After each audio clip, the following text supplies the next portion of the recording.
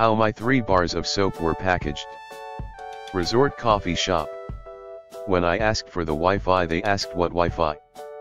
This yellow bath salt looks like my bathtub is full of somebody's pee.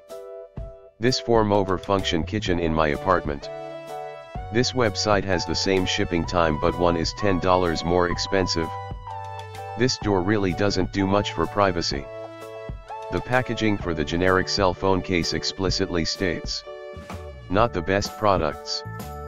The architect has been playing a little too much with his Hot Wheels. My plastic straw came in a plastic bag. Because your dog can't bite if it can't see anything. According to staff, privacy glass was not properly installed at the hospital during construction, and that's why all these toilets are visible from the parking lot.